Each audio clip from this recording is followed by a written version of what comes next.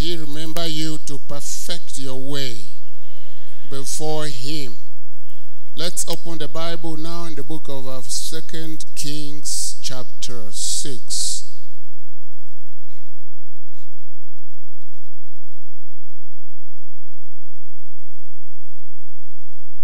Second book of Kings chapter 6.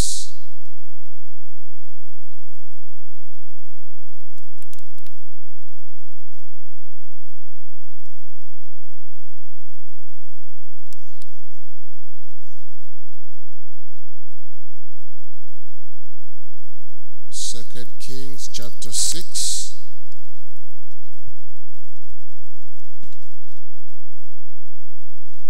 We're going to read from the beginning, a couple of verses.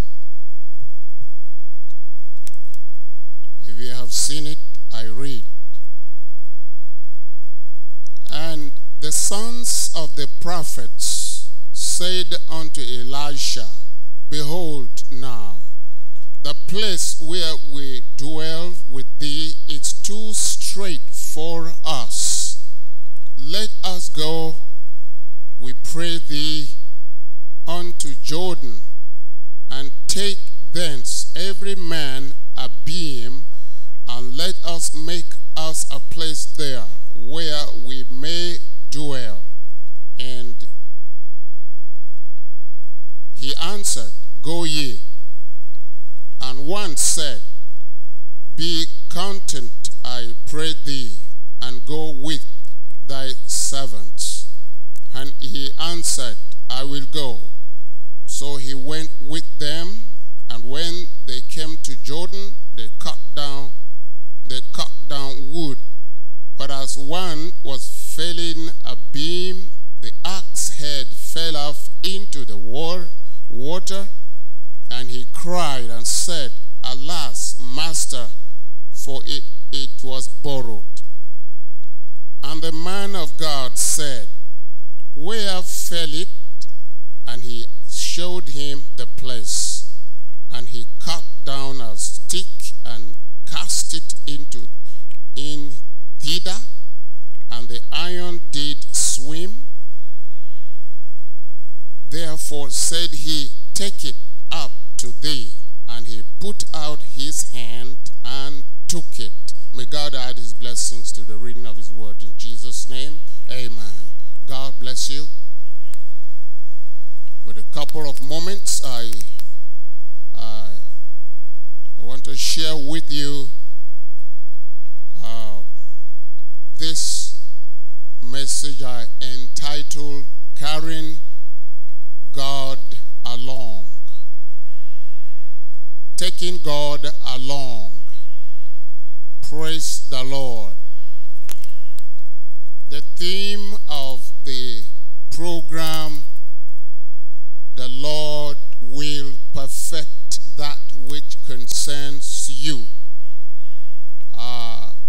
has been approached from different angles in this program. And I just want to add my voice to it with the hope that it will tonight, I know we're continuing tomorrow, but it will help to further cement the topic of this program in your heart. Praise the Lord. And I want to say this before I proceed, that for God to perfect that which concerns you, you have to stick to God. You have to stick to him. And sticking to him principally about sticking to his word. Amen. Praise God. And I believe many of the ministers talking about the message, believing the message, staying with the message. I believe they are trying their best to try to let you know that you need the word of God in your life journey. Amen? Because basically that is what the message is. The message is the word of God, the Bible. Because sometimes when we talk about the message, if somebody comes in our gates and that person doesn't really understand what we're talking about, where we're coming from, the person might be confused. So sometimes I am deliberate when I'm talking about the message by calling it the gospel. The message is the gospel of the Lord Jesus Christ at the end time. It is not another movement.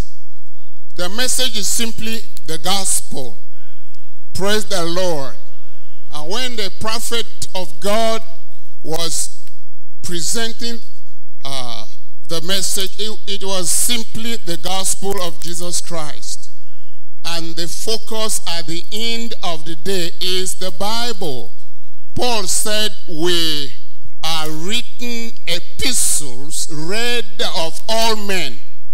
Praise God. In other words, we are Bible personified.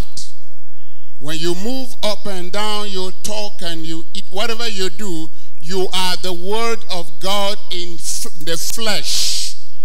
Amen. So that is what we are being restored to, because the history of the church has been characterized by mass or large-scale departure from the word of God. That is what church history taught us, that men departed from the word of God. And there was a dark age, a period we call the dark age.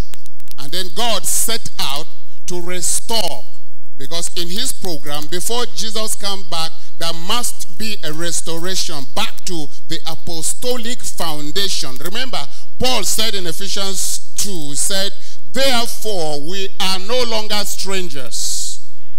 Amen. But we are fellow citizens with the saints of God, and we have been built upon the foundation of the apostles and the prophets, with Jesus Christ being the chief cornerstone. Praise the Lord. So all we're talking about is the Bible, the word of God. Praise the Lord. Amen. So the apostolic foundation that was laid. Jesus talked about a parable about a widow that was disturbing a king, or disturbing one ruler, and the man got wearied and they decided to answer her prayer. And then Jesus made a statement. He said, when the Son of Man shall come back to this earth, shall he meet faith? What faith? It is the faith Jude also talked about. He said, contend for the faith that was once delivered to the saints. It is that faith. So that consciousness should be on us, that the message is the Bible. Praise the Lord. So whatever we are doing, when we are talking, we should be clear. We should let people know that we are being restored back to the Bible. That is what the prophet of God was doing, to bring us back to the Bible. We are Bible people. Praise God. The people of the book. Even Muslims recognized in their book, they call us the people of the book. Praise God. So we are the people of the book. We are Bible people. We are people of the word of God. And it is the will of God that the word of God should become flesh in us. That is why Paul calls it written epistles, written letters, written word of God in the flesh. Hallelujah. Amen. So having said what I have said, I want to for us to examine this story and get a lesson from it.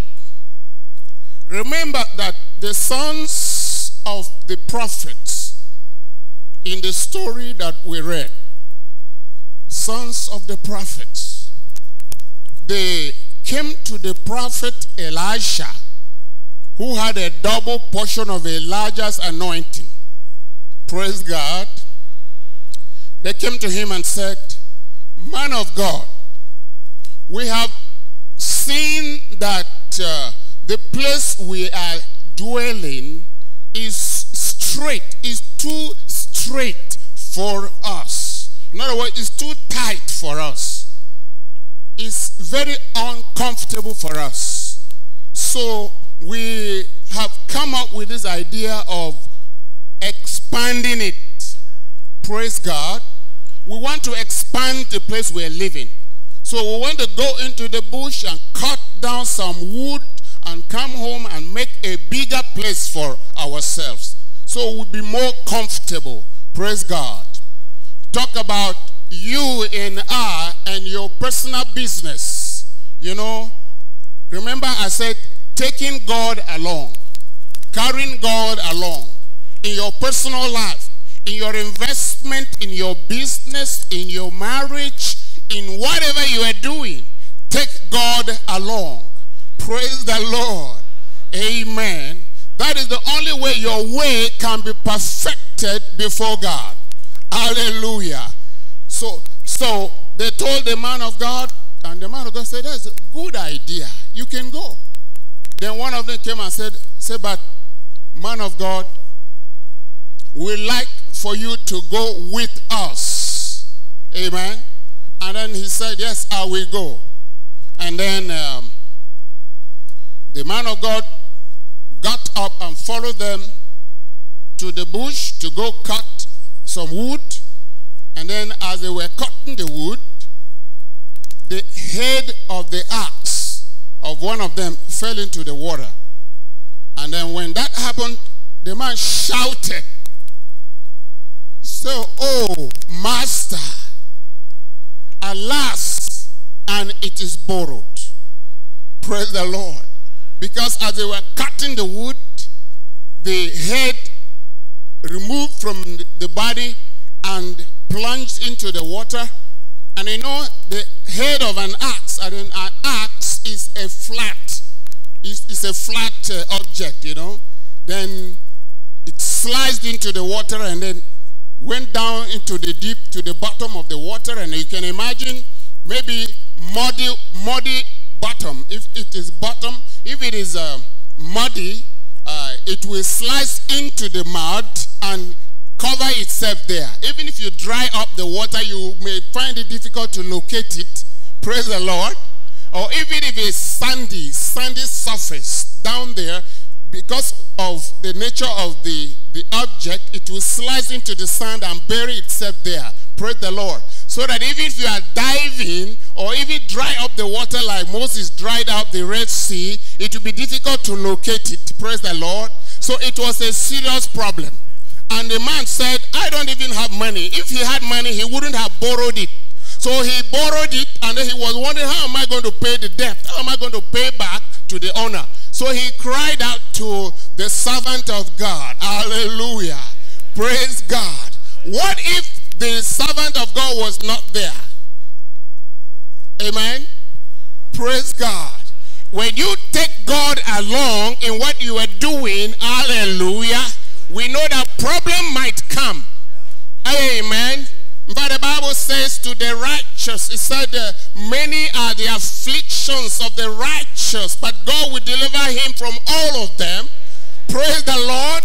So we are not afraid of problems, but the point is that when God is with you, when you take God along, when problem comes, God is there to stand for you, to fight for you. There will be a solution. Hallelujah. That is a very good thing to be happy about. When you take God along in your marriage, there may be problem because marriage, there's no perfect marriage. Amen. But when the trouble comes, God is there for you. Hallelujah. God taking them through the Red Sea. God knew there would be problems on the way. Praise the Lord. But when the problem came, there was a solution. Amen. Hallelujah. So the man of God did something, and I want us to look at it closely. He said, where where did it fall? Where did the axe head fall? And then he showed him the place. Praise the Lord. And then the man of God cut a branch of a tree. Amen. He didn't uproot a tree. He just cut a branch of a tree. Amen. Hallelujah. And that tree represents Christ. Jesus is the tree of life. But you notice that he didn't uproot the tree. Amen. You know, trees, you can uproot a tree. Anybody can uproot a tree. It doesn't have to be a Iroko tree for you to uproot. Even it can be a sapling, a young tree. You can pull it up from the root, isn't it? But the Bible says the man of God cut. He cut a branch of the tree and threw it into the water in the direction where the axe fell. In other words, it was a type. It was a shadow of Christ. Christ is that tree. It's just like when Moses was bringing the Israelites out of Egypt into Canaan, along the way they thirsted at a point and there was no water to drink, but they came across the body of water, and yet the water wasn't good enough for drinking. It was bitter water, the waters of Mara. You remember? Praise God. So they complained to Moses. Again, what did Moses do? There was a principle. Amen. It was a type. It was a shadow. Moses cut. He could have just uprooted one little tree and thrown it into the water, but he didn't do that. He cut a branch of a tree and threw it into the water, and the water became sweet again.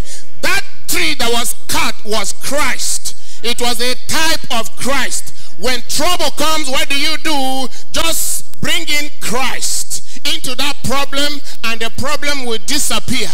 The bitterness of your marriage, the bitterness of your business, whatever kind of category of problem or bitterness that is in your life, if you can just remember that there is a branch of a tree of life which is Christ. When you bring it in, the problem disappears.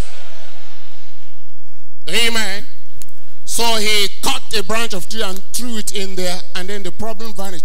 What happened? The axe came out from where it was hiding and began to swim. It began to float on the water.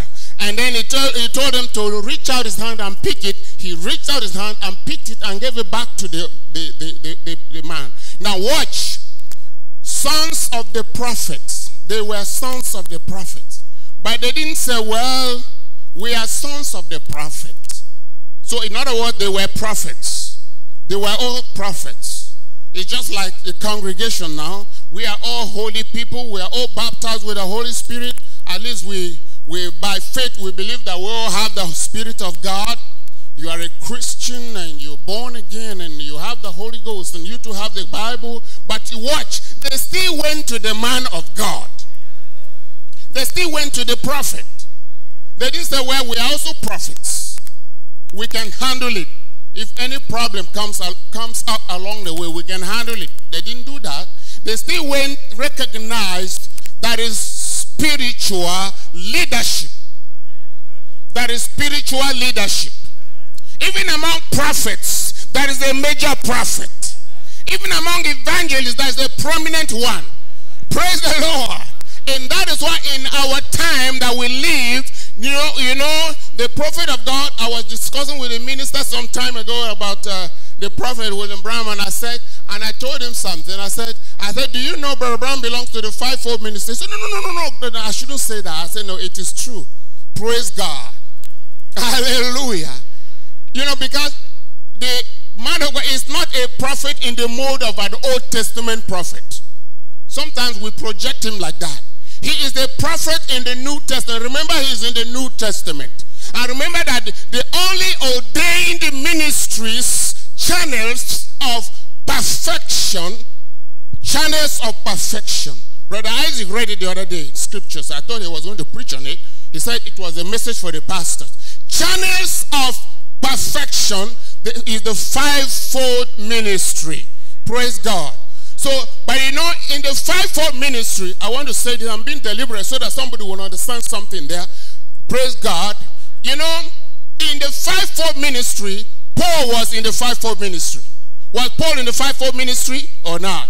He was an apostle, and he was also a prophet, and he was a pastor, and he was a teacher. He had all of them put together. Praise the Lord.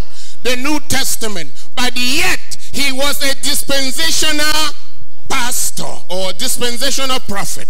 Praise the Lord. He had a dispensational ministry. Ephesians chapter 3 talks about the dispensational ministry of Apostle Paul. In other words, he was an apostle first and foremost in the fivefold, and yet he was a dispensational apostle because God gave him extra responsibility. Hallelujah. That is exactly how Brother Abraham came along too. God lifted him up to make him, to give him a dispensational role in the restoration of the church back to the apostolic foundations, back to the Bible. He doesn't have to operate like Moses back in the Old Testament because it will amount to pouring new wine in old wine skins. Praise God. So he was a New Testament part of the fivefold ministry, but God lifted him and gave him a dispensational responsibility, just like God gave Paul at the beginning. Gave him dispensational role to play in the body of the church. Are you getting my point? Praise the Lord. So I am saying that look at this Elisha, who was Elijah by anointing. Elijah by anointing, double portion. Now he was there, and then the sons of the prophets were there, but they didn't say, well, we are also prophets. They recognized there was a leadership role here. They recognized that Elisha was a prominent prophet, a major prophet. So they wanted to go to do this thing, cut wood, come do the house, and they took him along. They employed him to follow them. That means that as we gather here right now as a church, different ministers, different callings, different fivefold operations, yet there are prominent people. And that's why we still have elders. Praise the Lord. I just want us to recognize this. Don't say, well, because I'm a prophet or because I'm an evangelist or because I'm a pastor, therefore I have nothing to do with anybody.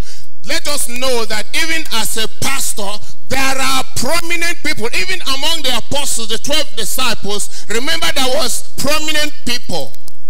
Hallelujah. And they were given their due respect. Praise the Lord. That is one lesson I want us to learn from this story. Praise God. Carrying God along. Amen. Sometimes carrying God along has to simply do with consulting your pastor for what you want to do, like they did here. Consulting your pastor. Take him along. But sometimes we go into our individualistic cocoon and we say, no, after all, the pastor is not feeding me. I have my life to live. Who is the pastor to tell me what I should do in my house? Or you want to run a business? Who is the pastor to tell me about the business I want to run? I better do what I want to do. Yes, you have a right to do whatever you want to do. But do you know that it will help you better if you take him along? Consult the pastor and tell him, Pastor, this is what I want to do. You are a servant of God. But most times, God is not always speaking directly. God can speak directly. That's the New Testament orientation. Unlike in the Old Testament where a servant of God alone stands alone with God and everybody must look up to him. In the New Testament, the Holy Ghost is released on everybody. Praise God. But in spite of that, amen, God still put leadership gifts. And that is why it will do you some good to approach the pastor and tell him, Pastor, this is what I want to do. I want to do business. I want to marry. Let him guide you. It's not because you don't have the Holy Ghost. You have the Holy Ghost. You are a child of God. You are born again. But you need leadership. God ordained it that way. Recognize people in authority. People that are ahead of you. Hallelujah. We must take note of that. You know, one time, I'll give you this thing and I will close. You know, one time, because we hear people talk so much about this autonomy or whatever it is. You know, let me just tell you this. You know, the young minister, when he's called by God, he has to mind his ministry to fulfill it. But he has something to learn from an old minister. I give an example. Eli. Somebody talked about Eli today. Eli did something. God wasn't happy with him. God had rejected him or was going to remove him. And then he called a little boy, Samuel, and told him, he called him, the boy had the voice. He didn't know what to make of it. He ran to Eli. He said, you called me. He said, no, I didn't call you. Go back and sleep. He went back. The second time the voice came, Samuel. And he rose up and went to Eli again. And he said, no, I didn't call you. Go back and sleep. He went back. The third time he heard a voice again. And then he came. And then it dawned on Eli that God was speaking to this boy. And he told him, it is the Lord calling you. When he calls again, amen. He said, when he calls again, tell him, here am I. What do you want me to do? He told him how to answer the call of God. And then he did as he was advised. So when that voice came again, he answered properly. He responded to the call of God. There's something to learn here. Praise the Lord. The young Samuel needed guidance. He needed direction. He needed counsel. In other words, there's something a young minister can learn from somebody who is been there before him. Praise God. But there is another, I have to balance it. That is the other side of that coin. So God sent a young prophet to go and prophesy in Samaria. And he went to prophesy. And God told him, when you finish, turn another way and go back. And eat nothing, drink nothing. Just go home. Praise God. And he went to fulfill that ministry, that calling. And he did as God told him to do. And he turned the other side and was going. And an old prophet, you know, I believe in balancing things. That is what it's necessary, especially when you are trying to teach. This is not really a teaching, but just a little message trying to encourage you. An old prophet came up to him and said, I heard that you came and you did the exploit you did and so forth. Come and eat. An angel told me that you should come and eat something. He said, no, God told me not to do that. He said, an angel told me. And then he persuaded him. And he had respect of persons and went to eat. And after that, the same old prophet told him, thus says the Lord, because you disobeyed the voice of God, God said, a lion will kill you.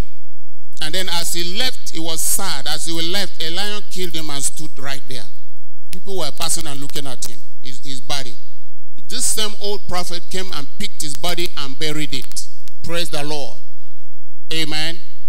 In other words, I'm saying that you need to mind your ministry. Make sure you do the will of God without respect of persons. But at the same time, you need experience of an elderly minister. It should be balanced. Don't fly with one wing. You need both. Praise the Lord. And if we do that, carrying God along. Carrying God along. Whatever you are trying to do, remember your pastor. Take him along. Let him counsel you. Let him pray with you. When trouble comes, God will recognize that from the beginning, you have carried him along. Carrying your pastor along is carrying God along. Do you understand what I'm saying? Glory be to God. And how do you do that? By the word of God. Amen. Let me just list a few things, and I'm closing. Now let me just list a few things that I jotted here. Amen. You take it along. In other words, your pastor, you know, there's a difference between the pastor you need and the pastor that you want. Sometimes people want, they want a pastor that will tell them what they want. But you need a pastor, the pastor that you need. In other words, your God-given pastor, stay with him. Do you understand that? And then you have to operate with a fixed mindset. David said in Psalm 57 verse 7, he said, my heart is fixed. My heart is fixed. In other words, his heart was firm, fastened, stable, established, secure, rooted. That is the mindset we must have. Don't be an unstable person, because somebody who is not stable can't get anything from God. Have a mindset. You have decided to follow Jesus. You've decided to go no matter what happens. Mindset. And then the other thing to carry along when you are taking God along, the other thing to consider, it must follow the vision of the ministry that you are in. The vision of your pastor. Key into it. Praise the Lord. And the last point I want to make is that cover your pastor's nakedness.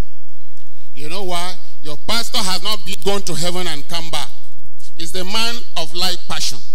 He has his mistakes. He has his shortcomings. Love covers multitude of sins. So love him, cover his nakedness. That is what I mean by that. Glory be to God.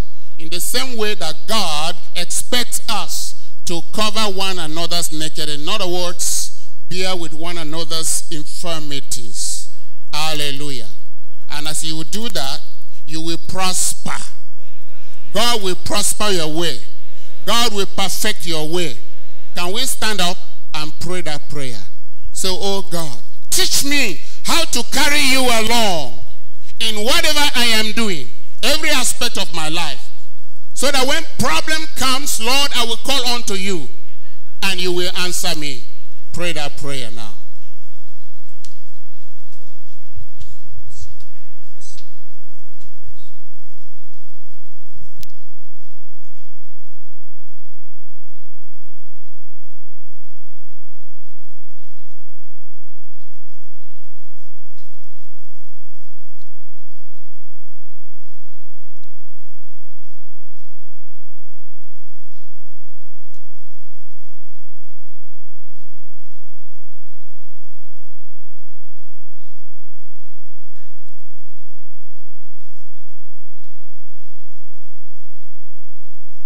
In Jesus Christ's name we pray. Father, we pray that every one of us here will cultivate the habit of carrying you along. Grant it for us, O God. In Jesus Christ's name we pray.